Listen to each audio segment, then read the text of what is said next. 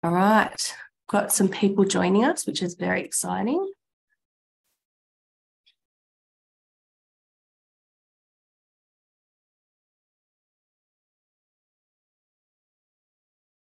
So we'll just give it another minute, Damien, and then we'll kick off.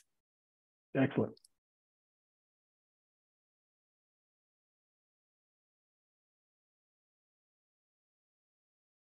Yeah, so for everyone joining us this morning, if you can, we'll get some engagement right off the bat. And if you can, please let us know if you've ever used an LMS, either as a learner or to learn something new or as a business leader. Oh, Dan, thank you. As a student, that's a good one too. Both ends of the scale.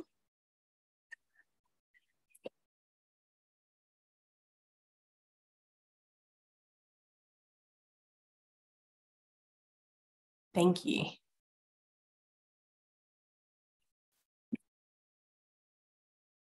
We've got some good responses coming through. Oh, Vic, it sounds like you could be taking this session.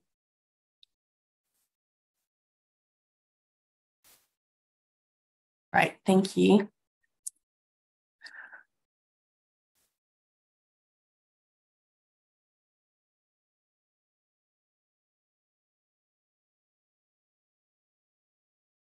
Thanks, Sarah.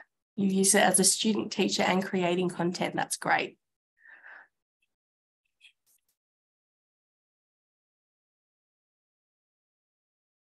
Righty, should we kick off, Damien? Let's do it. All right, awesome. Thanks everyone for joining us today. My name's Katie. I'm the head of business development for VetAssess and eWorks. It's great to be here today, and I'm joined by Damien. So Damien is the CEO of HR Central. Damien, do you want to tell us a bit about yourself and your business? Oh, thank you, Katie. HR Central's been around for 8 years. We saw a need, particularly in small business, where they don't necessarily have HR staff as part of their small teams, as a way to service that need, using technology and real life humans that people could call and email to get support and advice from. As I said, we started about 8 years ago. We now look after nearly 1,500 businesses around the country. Wow, keeping you busy, Damien. Absolutely. I've got an amazing team, so I'm very fortunate. Oh, that's awesome. And to those tuned in today, it'd be great to know who we've got in the audience. So if you can pop in the chat your name and organisation, and what has piqued your interest about the session this morning. If anyone does have any questions that they want answered throughout the session, please put them in the Q&A section just so that they stand out to us. That would be great. Righty-o. So before jumping on or off the LMS and e-learning bandwagon, it'd be great to hear about some of the challenges our audience is facing with their internal training. So we really want to talk today about the current challenges and the latest trends for organisations that are considered small to medium businesses. That's why we're here today. So that means businesses generally with under 100 staff. Many in this bracket even have under 20 staff. So Damien, I know that this is quite a lot of your target market, so and your client base. So what are some of the challenges that you've been seeing with your clients in your world? One of the biggest ones, Katie, at the moment is cost. The increase in wages is going to take effect from the first pay cycle after July 1. 5.75% is going to increase those costs as well, plus 0.5% for super as well. So small businesses are looking at costs. So even before they look at training over the whole and how do they deliver it, how much it's going to cost. So that's a really big thing we're seeing in small business.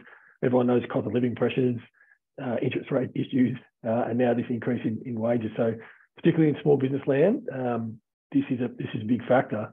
And now with hybrid work and people sometimes in the office and sometimes maybe working from home and not having that continuity of people in one place, trying to get the continuity of training for all the different people in the business, regardless of where they are, that's a real challenge. It definitely is, Damien. Yeah, I think it's definitely something that it's affecting everyone. It's something that we're in Australia, so we're all in it together. Is there anything else that's really jumping out as a trend in your world? Well, I think probably the place where this is the most pertinent for small business is in onboarding and induction and that initial training. I know during COVID, for those of you in Melbourne, when things were fully locked down, people starting at a new business, they got a new logo at the bottom of their email, but they didn't necessarily have the induction. They weren't on site. They didn't necessarily get to meet their team. So how businesses onboarded and brought people in and really got them engaged with the company and the brand and the culture made a big difference with retention rates. I know some businesses that didn't really invest in that, they had a real struggle with people leaving after 12 months, because if you're working from your home office or your bedroom or wherever it might be, and you're, I don't know, selling insurance or working on superannuation or whatever it might be, to switch to another company is no change than other to the bottom of the logo. And if you can get a 10% increase in your wage or an extra few $1,000 or whatever it might be to switch, what's the incentive to stay with that organization? So making that time and effort and investment in new hires to really bed them down in the business is really important. If you spend the money to recruit, which we know, again, at the moment, it's hard to find good people, hard as ever. The investment that you make on the recruitment side, if you're not backing that up with an investment in the induction and onboarding and sort of gluing that person to your company, it's actually a really big loss down the track. So with the hybrid workforce again, and remote learning and remote teaching and remote training has really come to the fore to make sure it's equitable across everyone, whether they're in the office or remote. Yeah, thanks, Damien.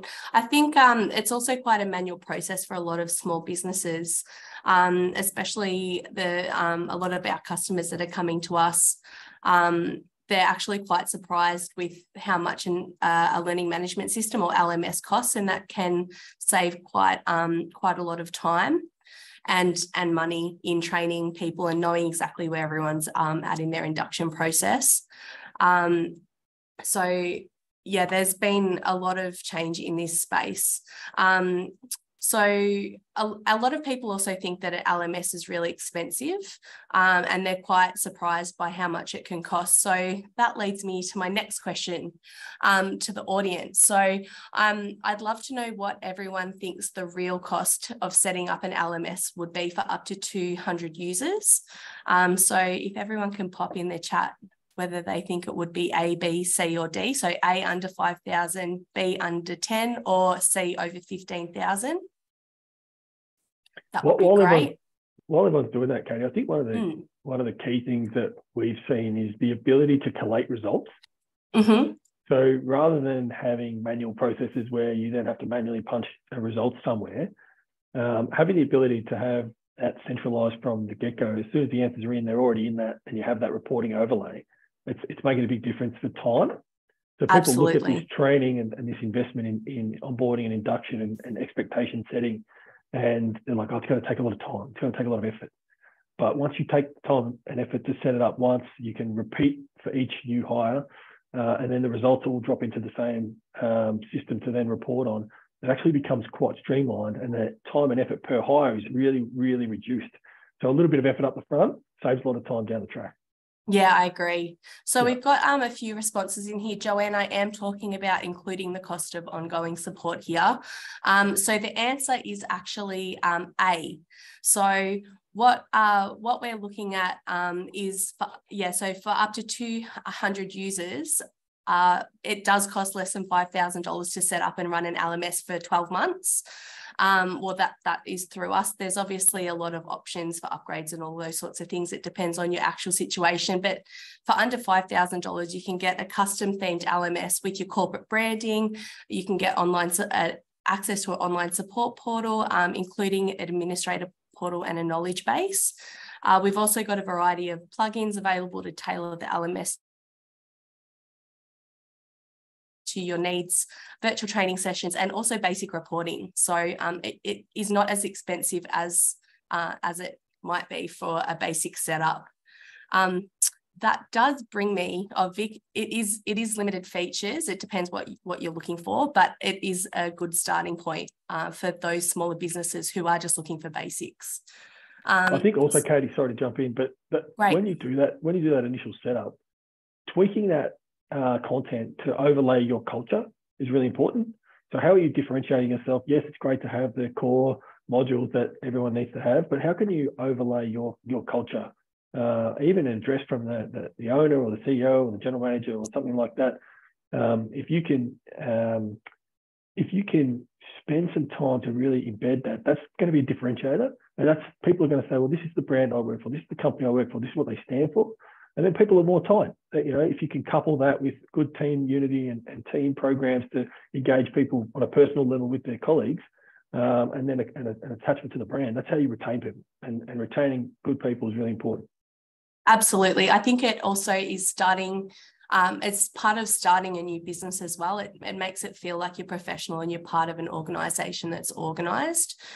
So that can really make a difference to the onboarding process. And at least you've got some consistency with all of the staff that you're bringing on board too. And your hire, who's coming into a smaller business than say a multinational, feels, hey, look at this, these guys are sharp. They know what they're doing. They're offering some value. I feel, like a lot of care for me as an employee, and that's what you want. When it's a new experience. It can be a great first day, or it can be an awful first day. You hear the horror stories of people rocking up for their first day and there's no computer there, or their desk is empty, or whatever it might be. That's horrific. Whereas you can spin this all on its head, even if they're remote, and give them a really good experience and a really good welcome. Yeah, that's so true. Yeah. So let's have a chat about some of the latest trends in e-learning. If anyone's got any trends that they're seeing and want to share, please also pop them into the chat. But Damien, I'd love to hear some of the trends that you've been seeing with your clients. Yeah, well, the flexibility and the delivery is the key. The top one now, as we spoke about earlier, this is number one. So how can you make it suitable and convenient for your team to do this? And wherever possible, doing it in your own time, or not in your own time, like not your personal time, but at the time it suits and on the device that suits, that's ideal. So whether people are on desktops or they're mobile, they're working in co-working spaces, or they're working in cafes even, maybe they're doing it on their tablet, or they're doing it even on their phones, making that accessible and available is helping people get the job done. So we're seeing actual execution and completion increase, where the ability for people to do it the way they want to do it is increasing. So that's a big one for me. Yeah, that's awesome. Thanks, Yeah. Damo. There you go, Damo. We've also seen obviously a lot of change in the AI space. ChatGPT is obviously a very hot topic. We're all not sure what it is, and I mean, I'm sure we could easily have a whole session just around the ChatGPT and AI space. I'm definitely not an expert here. But one thing that is really jumping out at me, having worked in the TAFE and higher education space for the last few years, there's a lot of movement towards virtual reality training, which I think has been really interesting and exciting. So there's been a lot of training that's been developed to take risky work practices out of the training. So it might be things like welding or operating heavy machinery is being created on like one of those virtual reality headsets, so that people can eliminate the risk when teaching the theory and letting students have a go at doing things without having to do it in the risky environment. So that's been really interesting. We've also seen the emergence of flipped learning models. So what that means is it might be, instead of teaching people theory and having them learn the theory and then going into the answers, it's actually starting the learning with situational questions that direct students through a scenario with branching questions. So that way managers can see how people would respond initially to a situation and then talk about, this is actually correct because, or this is actually how we do things around here, and setting those expectations. Yeah, I've seen, Katie, even some people using animations or pictures to set a scene. So here's the situation, and now this happens. What do you do? So it's not just setting a scene verbally or through text, also using imagery to set a scene and say, if you see this, what do you do? So exactly. Yeah, it's a really good way. The flipped learning model spins it on its head. It's not just Q&A, not just boring rote learning. It's actually situational. It's a great way to cut through. Yeah, and I think when you're developing content or choosing content, the images that you choose really can represent your brand, whether you're a bit more of a fun and funky brand, like you mentioned about having some cartoons, sort of that more laid back sort of situation, or whether you are a bit more corporate and wanting those more the corporate feel. That can really come out when you're developing your content. So one other thing that we're seeing a lot at the moment, and this is also another very hot topic, is micro-learning, micro-credentials, skill sets. So micro-credentials and skill sets micro-learning and micro-credentials are, instead of basically having huge units of competency, there's specific skill set clusters that are being developed and assessed, making the training a lot more bite-sized. So it helps when you're wanting to upskill your staff and you're wanting to get the learners buy-in, because it's not such a big chunk of information that they're having to digest. Have you heard much about that, Damien, in your space? Yeah, I have, and it's sort of, I think, been led in a lot of ways by some online tools that are out there. Like LinkedIn's got a great learning environment inside it, where you can really like specify what is the actual outcome I'm looking for. And it may just be one skill. It's not even a whole industry. It's just a skill to add to your existing skill set. And what we've seen recently come out, some of the universities around the country are now offering these micro-credentials where there's a lack of these skills in the industry, but we know Future of Work says if it's not here already, these credentials and these skills are going to be needed in the short term just to do the jobs that are out there. So just picking those things that are just a little bit outside what people have got skills in, to upgrade what they have and their use to meet what the requirements are and what the needs are in the industry. I think also from a life point of view, people are snacking everywhere. Right? People don't read, well, not all people.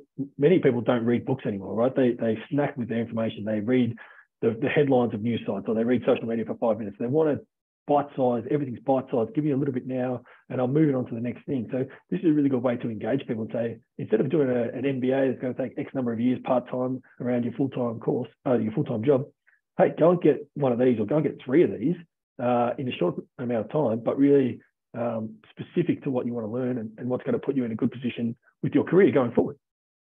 It's true. And I think obviously going back to that whole conversation earlier about money being a factor in all of our lives at the moment, I think there's a real appetite for people to be able to do learning in their own time outside of work hours.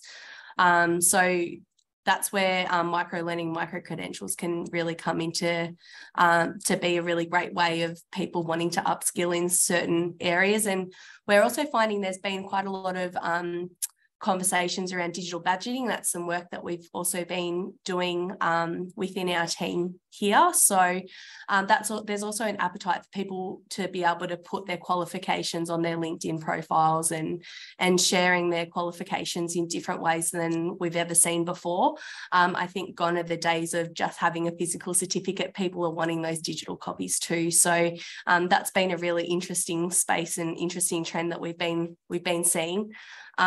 We've also seen a really big desire within our client base to be able to develop their own content and to be able to have the tools and the accessibility to make the changes that they want to their content, make the changes that they want to their LMS, and be able to do their own reporting. So there is really that desire for people to be able to manage things themselves. I think that's definitely a bit of an appetite from a small business point of view, where they're used to having that hands-on manual process of tracking everything. So yeah, that's been a really interesting space to look at. And we're actually our next webinar in July is going to be around content development. So that'll be exciting. Go. Jump in there. I think the key thing again here is differentiation. How are you making your business and your team and your company overall stand out as a great employer? And again, that ability to modify the content to suit the tone and the language that's used in your business is going to help educate your new hire in particular, or your current team, and just remind them, this is how we roll. Like this is the undercurrent of our business, and this is one of the reasons why we like working here. because this is how we speak, or this is our tone, and it's fit for purpose. Now, it can be totally different.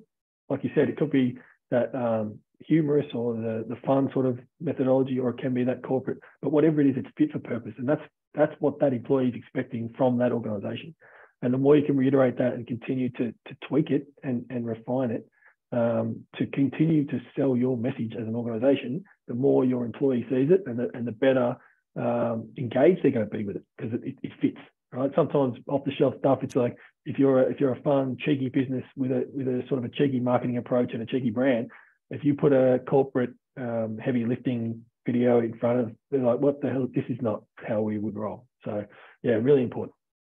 Yeah, I think there's been quite a lot of content that I've seen also that's been developed from overseas. So it might be really American or really British. I'm not sure, but you know, sometimes that really doesn't fit into a small business in regional Victoria. Like that is not their staff base. That is not representation of their employees or the culture. So I guess that's something to keep in mind when you are looking at off the shelf content. Yeah, and employees are smart enough. Like they know. Absolutely. They know if it's from somewhere else, they're not silly. They get onto it, and you can use it as, it could be a really big positive or it could be a negative. You know, and yeah, totally. Away. So yeah, worth the investment. Absolutely. I have popped in there a book recommendation, though. Obviously, there's been quite a few comments about AI in the chat and ChatGPT. I was fortunate enough to attend the iTecha conference last week, and Dr. Stefan Popenici presented on AI, ChatGPT, and he's got a really good book that I thought might be of interest to some people who are interested in looking at the AI space and reading a bit more about it. So did he write it? Did he write it using ChatGPT? It's actually very interesting.